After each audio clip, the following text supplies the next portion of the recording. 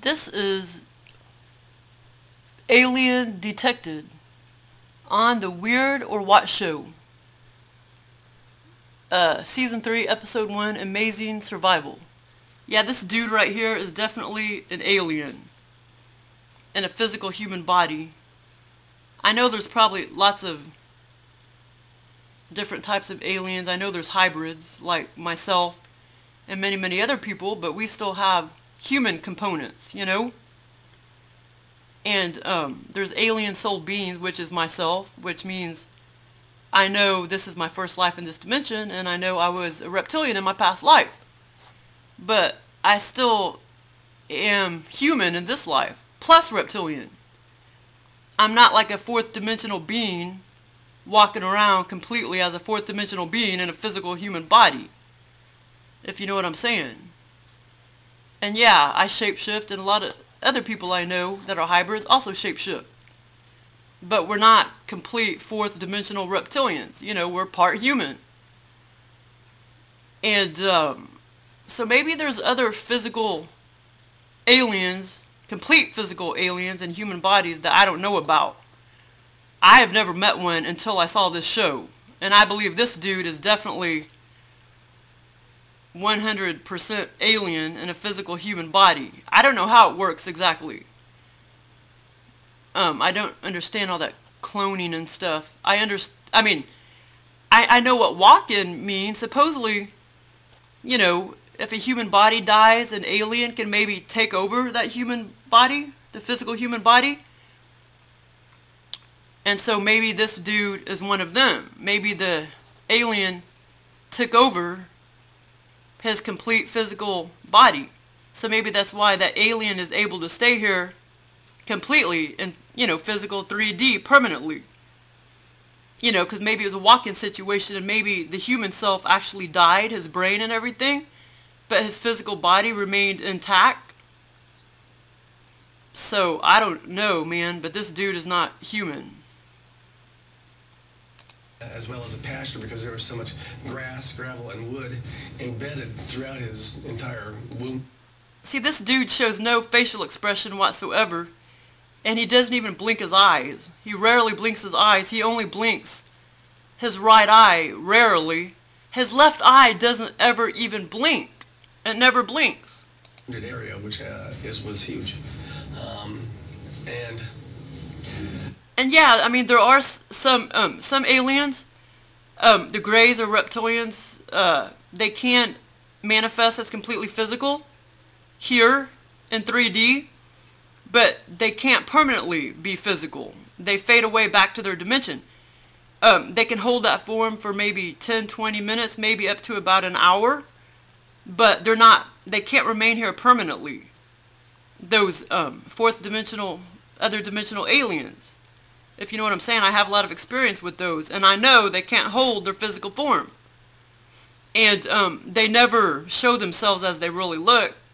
They always pose as, you know, zombies or other weird ape beings, creature beings, or as like human, but there's always very awkward stuff about them. I could talk about that later, but those beings, the fourth dimensional beings that can manifest here as completely physical, they can't hold that form for long. But this dude is permanent to physical 3D. And I believe he's some kind of alien. So maybe we have a walk-in situation. And a walk-in is when an alien can somehow completely take over a human body.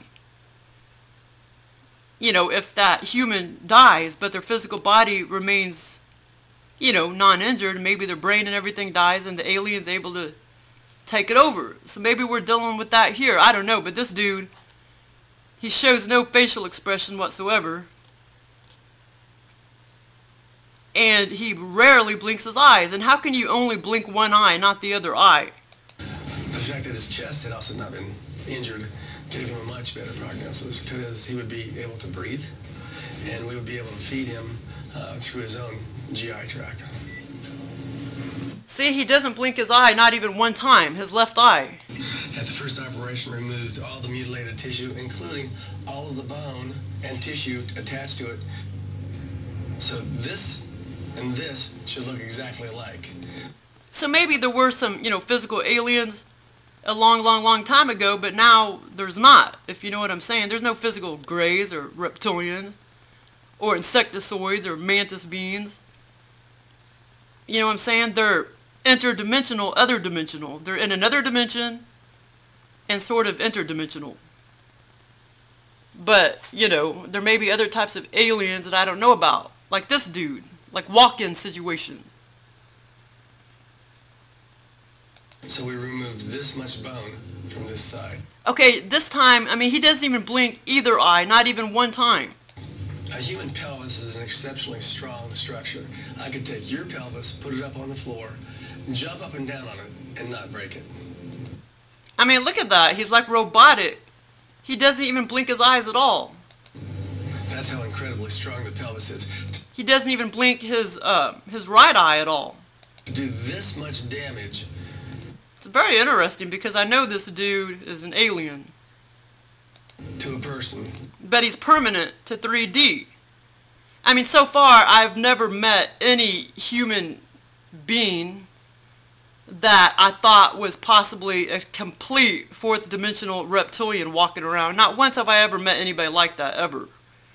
I've met hybrids, and yes, they're part human and they're part reptilian. I've met them, and I've met the true, fourth dimensional beings that can manifest in a completely physical body, which normally they manifest as a zombie or a human looking person. But yeah, they were complete fourth dimensional beings, but they couldn't remain permanent to 3D. They disappeared. But, like I say, not once have I ever thought I met a complete physical human being looking person that I thought was completely all alien until I watched this show, until I saw this dude. And have them live is incredible. It's extraordinary. Because this dude has no human elements about him. During the next 6 weeks, he undergoes 22 more operations. Truman's doctors describe his recovery as nothing short of miraculous. Most of the time, somebody with this injury would never make it to be seen by a physician. He would be dead in the field. By all means, I should have been dead, but everything happened just right, I survived. Yeah, so that's really weird. He's some kind of alien, man. Permanent alien to, to this third dimension. He's a permanent alien in 3D.